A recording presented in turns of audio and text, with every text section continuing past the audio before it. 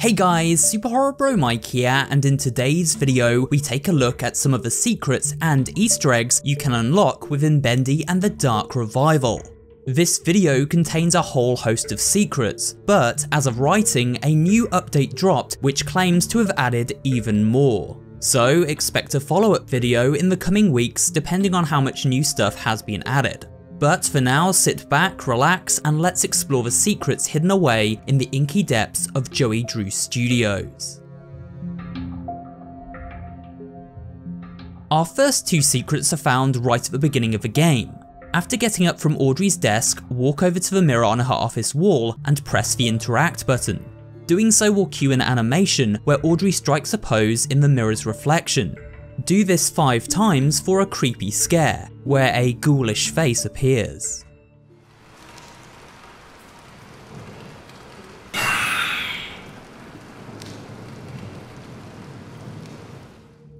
After calling the elevator, instead of entering it, head back to Audrey's office and you will now be able to collect up the juggling ball sat atop her desk. There are 3 in total. The second is found on the floor beside this desk, and the third by this typewriter in the office just before the elevator. Collect up all 3 of these balls and then throw them into Wilson's janitor bucket in the hallway to meet a puppet-like character who hacks up the balls before vanishing back into the murky water from whence it came.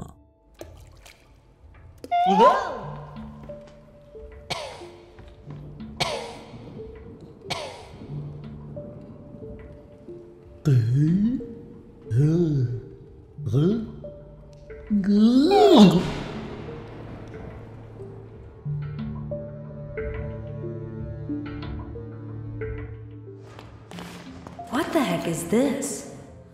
You may remember in the original Bendy game, Bendy and the Ink Machine, each chapter contained a hidden cutout of the game's creator, the Meatly.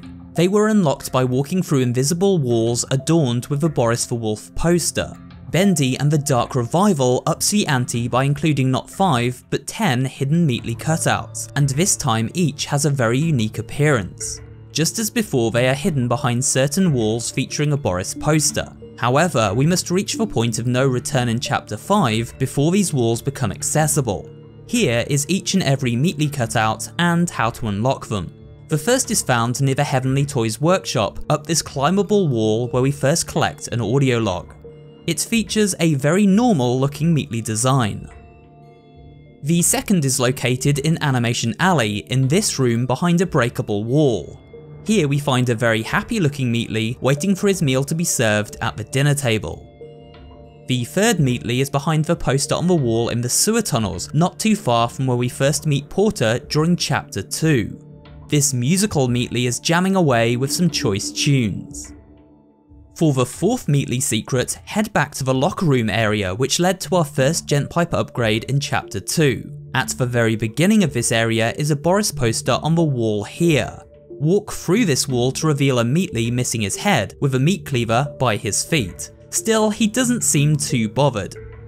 For the fifth Meatly secret, head to the artist rest area and into the lost and found room. It is at the back of this room behind this wall that the Meatly is found. As you might expect from an area titled Artist Rest, we find this version of Meatly sketching in his notebook. The sixth cutout is found just after the King Widow boss fight before entering the sewers in this passageway. The poster is on clear display, so just walk through it. On the other side is a burly version of the Meatly, flexing his tree trunk sized arms. Number 7 is found in the downtown area in this alleyway after leaving the butcher shop. Look up to the side of this building and you'll see a Boris poster that we must use flow to reach. Behind this poster is a very elegant looking Meatly in a top hat with a cane. Meatly number 8 is hidden behind the Boris poster after first leaving the vent system and entering the Gent factory where the keepers patrol. This one is fantasy based, a wizard design which recalls Gandalf from Lord of the Rings. The 9th cutout is located in the Alice Angel boss arena. You'll need to leap over this sofa and into the wall behind it. After doing so, we find a very heroic superhero looking Meatly levitating above the floor. The 10th and final Meatly is situated in the north wing, just before the stealth section with the keepers. A torn Boris poster is found on the wall of this hallway. Walk through it to find a very vampiric looking puppet man. You may remember Sean Flynn from Bendy and the Ink Machine. He was a toy maker working in the Heavenly Toys workshop. While we find a note from Sean on the main story path, his actual audio log is quite well hidden and contains a bonus quest to boot. To find Sean's audio recording, we must head back to this hallway found just beyond the toy workshop and before Animation Alley. Then use flow to reach the top of this giant ink pipe. This leads to a back room where Sean's recording can be found. Here is his audio log for those interested. Well, Sean, you finally did it. You went and told the boss exactly what's up. It's time to move on, I said to him. This toy man's ready for a new adventure. I have to admit, he took it far better than I expected. Probably because a lot of other people be ditching this month as well. But I don't pay no mind to Mr. Drew. I ain't leaving because of that old windbag. No, I've seen far worse in my day, that's for sure. I'm hitting the road because it's time for Sean Flynn to see some open sky. Find myself a little cabin upstate, somewhere the family and I can start anew. But before I go, I've made one last toy. A little parting present for the factory lads. Let's see how long it takes them to find it. Sean tells us he made one final toy before he quit the studio, but he also states that this toy is well hidden. To find Sean's final creation, we must backtrack past this secret area, and opposite this room with a giant Boris plush, you will notice a chain-linked fence. Look up and there is a small gap at the top of the fence that can be flown through. On the other side is Sean's final creation, this tiny toy robot, which can then be collected up to unlock the achievement Plaything. The Animation Alley lobby holds several secrets. The first of these is a very well hidden room which must be unlocked by locating 3 unique posters around the area. In the atrium there is a locked gate and it seems unpassable, but by tracking down these posters and tearing them apart with the gent pipe, a series of clickable buttons are revealed. The posters are all found fairly close to one another, most of them in hidden rooms accessible after breaking down these crawl spaces. Poster 1 states, "Take 5 to stay alive." Poster 2 is an image of Bendy as a bee. And poster 3 contains the phrase, "Joy in work, trust in Joey." Once all 3 buttons are pressed, you'll hear a little audio cue play out. Return to the locked gate in the atrium and it will now grant you access to a secret area, where a shaft leads down into a hidden room containing an ability upgrade. You'll also notice a locked door to the left and a smashable brick wall. Breaking through this wall leads to a series of crawl spaces which eventually take us to another sealed doorway. The sign, "Quiet please," is found outside. This seemingly impassable door can be unlocked though. To do so, head back to the Little Devil Lounge area and over to this radio. If we interact with the radio, it begins to play a song. Ignore this and instead wait until the song finishes. Then interact with the radio once more and you'll notice it begins to play a commentary from a baseball game.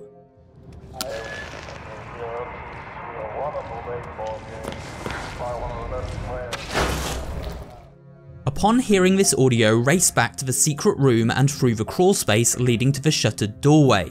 It will now be unlocked, but be quick as it will close again if you don't enter before the baseball game finishes. In this room we see an eerily familiar sight, a lost one banging their head against a refrigerator. You may remember this lost one as they also appeared as an Easter egg in Bendy and the Ink Machine Chapter 4, found in a secret room while navigating the vent system. If we approach this lost one, then they finally end their cycle of misery. Now also in this room is a table with a Bendy themed Dungeons and Dragons game. There are player cards, figurines, dice, and even a guide for how to play. Pulling the lever at the far side of a room leads back through the other sealed doorway and into the room where we first acquired our ability upgrade. The other secret found in this area of the studio pertains to a rather late game fetch quest. After entering the Gent Workshop factory in Chapter 4, we meet a rather imposing giant lost one known as Big Steve. This character is connected to an audio log for a beefy handyman who once worked at the studio by the name of Steve McGregor. Steve has been locked away inside the workshop and is hungry for his favourite meal, a still beating heart. If we retrieve this chilling cuisine for him, then the monstrous creature will give us access to a secret area of a factory containing the final gent pipe upgrade. This upgrade allows us to stun the deadly keepers for a short duration, and so is definitely worth the trouble it takes to unlock. To get the heart for Big Steve, we must return to the Little Devil Lounge in Chapter 1 and then head over to the kitchen. With our flow ability, we are now able to teleport through the gap and into the kitchen, where the still beating heart can be found in this frying pan on the stove. Before leaving this area, head back out of the kitchen and down this hallway to unlock yet another secret room. This one containing a note from a mad chef named Buck, who tells the grisly tale of how he lured a worker from the animation department into his kitchen after hours, and then proceeded to kill him and use his meat in various dishes he served to the employees of the studio. After reading this unsettling murder note, we can now head back to the factory and give Steve his long-awaited meal. He sits in the corner and chows down, granting us access to a lever which, when pulled, opens this hidden room. The schematic for the final gent pipe upgrade is located within this safe and sound box. While exploring the city area with Bendy in Chapter 4, we can unlock a very creepy lunar-based Easter egg which pays homage to the classic Legends of Zelda game Majora's Mask and its terrifying looking moon.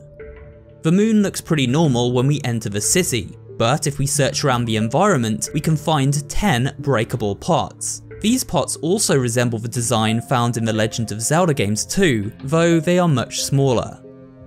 I'm quickly showing on screen now the location of each of these pots around the environment, so follow this quick tutorial if you want to unlock the secret for yourself.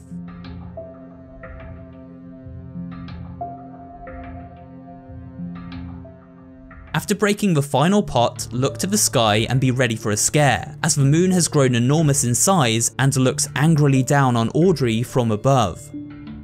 Looking away from the moon causes it to return to its previous far-off state, so be careful not to accidentally miss this blink and you'll miss it Easter egg. One of the coolest sequences in Bendy and the Dark Revival is surely this lore-filled moment where the memory of Joey Drew whisks Audrey to the area of the studio where Henry first took his adventure in the original game. If we explore this area rather than simply sitting down in front of a projector, then we can find a few fun Easter eggs. The first is found if we teleport up to this gap in the ceiling. Open the drawers of this desk and we find a secret audio log from none other than Wally Franks himself. At this point, I don't get what Joey's plan is for this company. The animations sure aren't being finished on time anymore, and I certainly don't see why we need this machine. It's noisy, it's messy, and who needs that much ink anyway? Also, get this. Joey had each one of us donate something from our workstation. We put them on these little pedestals in the break room. To help please the gods, Joey said. Keep things going. I think he's lost his mind, but hey, he writes the checks. But I tell you what, if one more of these pipes burst, I'm out of here. This was Wally's original audio log found in Chapter 1 of Bendy and the Ink Machine. After listening to Wally's audio log, drop down through this hole in the floorboards and Audrey comes across Henry's old desk. She then repeats roughly the same lines as Henry did when he visited this area in the previous game. Hey, here's an old desk. I bet someone wasted a lot of time in this chair. Finally, if we head over to the Ink Machine chamber and listen closely when standing beside its boarded up door, then we will hear the gentle beating of the Ink Demon's heart and a swell of inky voices.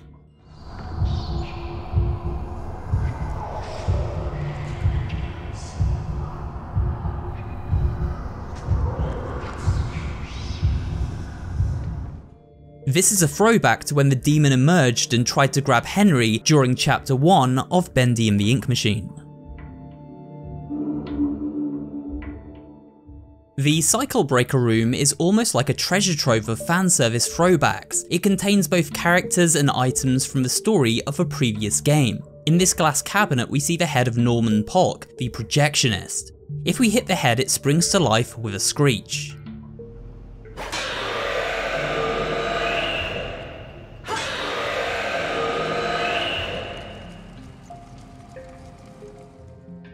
In this cell we see Sammy Lawrence plucking away at his trusty banjo. While in this hidden room we find a giant head that made up the Bertram Piedmont boss battle from chapter 4 of Bendy and the Ink Machine. Upstairs we find an empty cell belonging to Alice Angel, who appears later in the game. She has left a message behind though, allowing us to identify this room as hers. And finally we have Henry himself in this cell, who can be seen drawing bendy doodles in his notepad, rather fittingly as we know Henry was the true creator of the dancing demon. A neat Easter egg to do with these rooms is that each cell number corresponds to the date of when the chapters of the first game released. Upstairs is a cabinet labelled Contraband, which includes Henry's axe, Sammy's record, and the seeing eye tool used to track down secret messages around the studio. It's a nice throwback. Further into the game, when Audrey is asked to disarm herself before entering Wilson's retreat, the workbench where she places down her gent pipe also contains a few Easter eggs. The axe from the first game and the Tommy gun from chapter 3. In addition to these weapons, if we interact with the cabinet beneath the desk, we find a minigun is tucked away for safekeeping. One of the greatest secrets in Bendy and the Dark Revival is an unlockable rock concert performed by a band called the Inkjets. To unlock this rocking secret, we must return to Alice Angel's tea party, and on the table you will find half a ticket stub for the show. The second half of this ticket is located deep within the Gent workshop, on a cabinet in this top room floor here. After collecting both halves of a concert ticket, travel back to Artist's Rest and get ready to rock out with the Inkjets.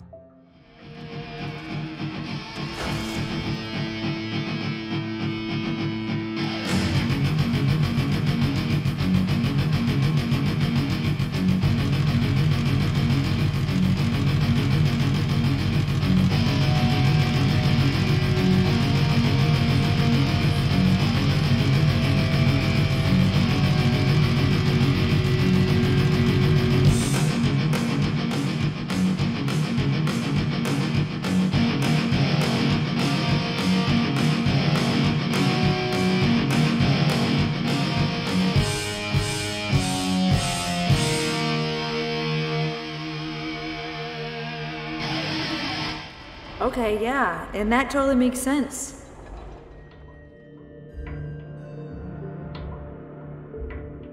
Now for a quickfire selection of smaller secrets and Easter eggs.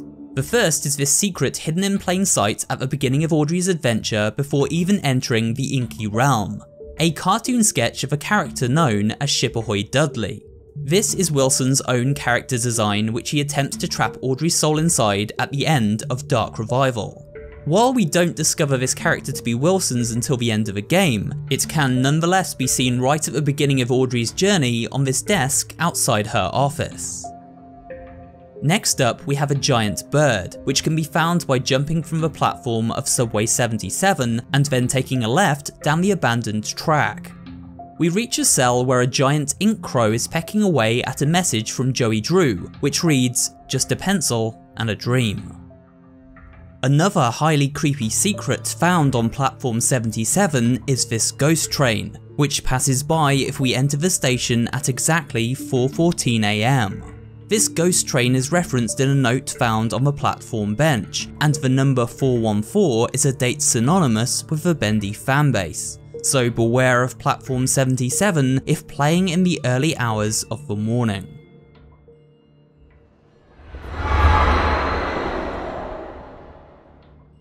The next mini-secret is very simple to unlock, though many, myself included, missed it the first time round, as it comes at the cost of being rather cruel to the adorable cartoon version of Bendy. Strike this baby Bendy's head to see it spin like a top.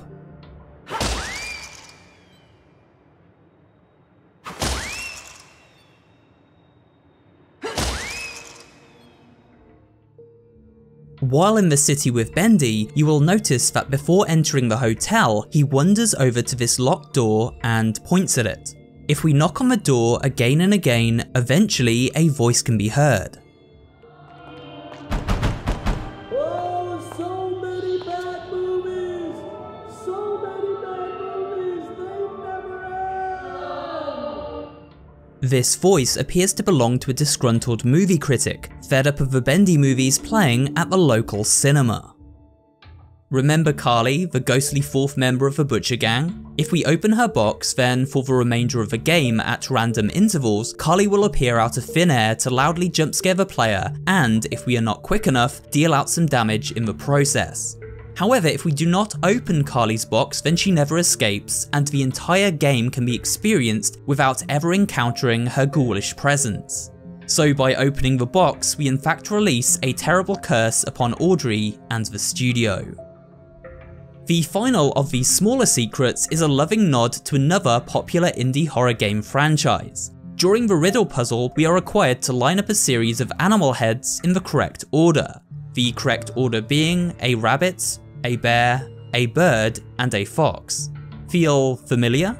Well, these are the animal characters who made up the original animatronic lineup in Five Nights at Freddy's. Not only that, this is the order they appeared on while on stage, with Foxy the Fox off to the right in Pirate's Cove. Throughout Audrey's journey, she comes across various memories from her past as a child growing up under the care of her creator and father, Joey Drew.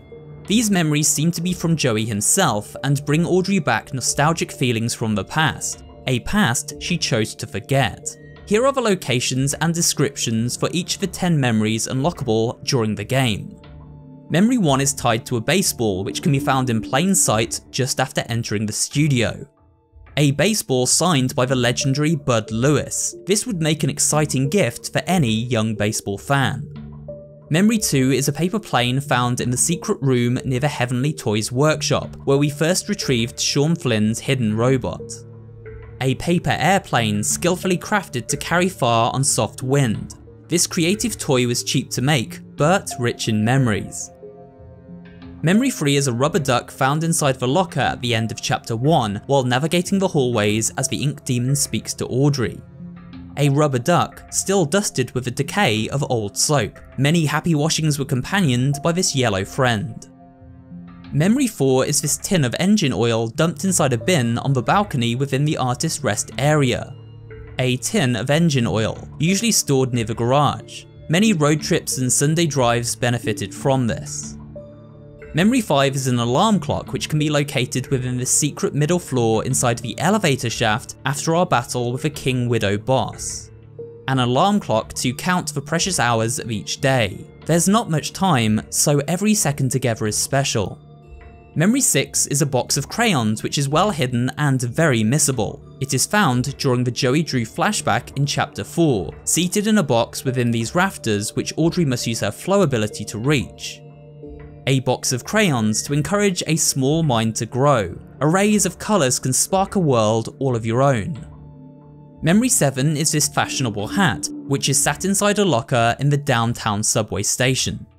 A man's fashionable hat, perfect for a summer stroll in the park. It still smells of cotton candy and playful afternoons. Memory 8 is a carton of milk which can be collected to the left of this room just before entering the pit and triggering the final cutscene of Chapter 4. A carton of milk for growing up strong and healthy. Add some chocolate for a snack enjoyed by both young and old. Memory 9 is a cracked mug which can be accessed by completing an in-game side quest. Betty will ask Audrey to collect her up some groceries from the nearby farmers market downtown, so simply backtrack to the market using the train and interact with a box labelled live contents. I don't think we want to know what could be inside. Then return to Betty and deliver this mystery meat, and in return she will tell us a secret item is floating in the inky fountain nearby. Head over to the fountain and collect up the cracked mug, which has the following description. A cracked mug lovingly repurposed into a plaything. It may be sad, but it still has life in it yet. The 10th and last memory is this hot dog, which can be found inside a locker within Wilson's lab. A delicious hot dog plain with mustard, the perfect quick meal for a lazy Sunday. I don't usually indulge in hacks for games, but I was compelled to on this occasion after learning of a few choice secrets included specifically by the developers for the hacking community. You'll remember that in Bendy and the Ink Machine, those who hacked into out-of-bounds areas of the game world were greeted by a creepy Bendy cutout holding a sign which read, "Wondering is a terrible sin." In Dark Revival, the team at Joey Drew Studios took this concept one step further by creating a 3D model of the insane-looking dancing demon. He can be found by hacking into unreachable areas of the map. There are also a collection of towers which can be found way out of bounds and bring back a few familiar faces, such as Boris the Wolf and this resting lost one. So Boris did get to make a comeback in some form after all. These monuments contain a series of numbers and the letter L. Each number corresponds to its letter of the alphabet, and so, when translated, these towers give us the message, "Hello," greeting any would-be hacker who may stumble across them. You may have noticed while travelling around the inky depths of Joey Drew Studios a series of books written by Joey himself titled The Illusion of Living. These books do not highlight like typical collectibles, but they can be picked up nonetheless. There are 24 in total and some are very well hidden.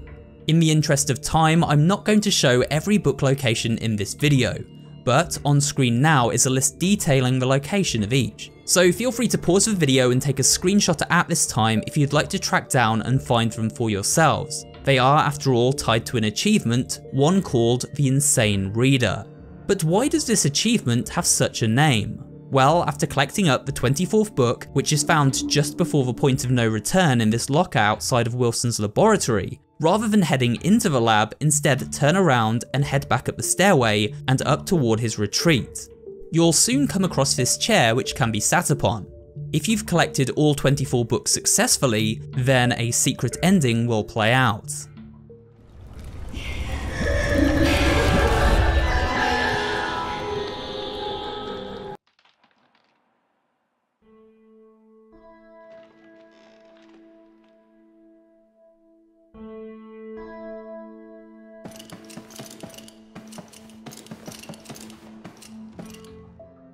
This is the Insanity ending, and sees Audrey locked in a padded room in a straitjacket. We can control her as she flips around on the floor while the credits roll.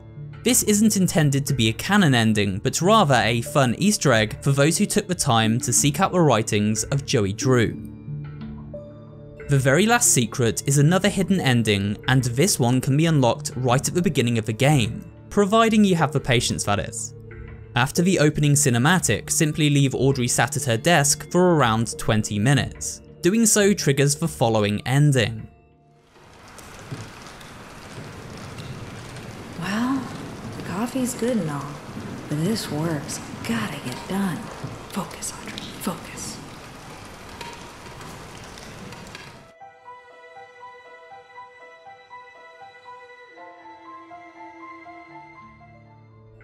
As Audrey never got up that fateful stormy night, then she never ran into Wilson and therefore never became involved in his sinister plans. Instead, life simply goes on as before and Audrey continues her life as normal. And with that, we come to the end of this look at the secrets and Easter eggs found within the story of Bendy and the Dark Revival. I hope you enjoyed this video and found it both entertaining and informative. If you did, then remember to leave a like, comment down below, and of course subscribe for more horror related content. Thanks for watching, and I will see you on the next video.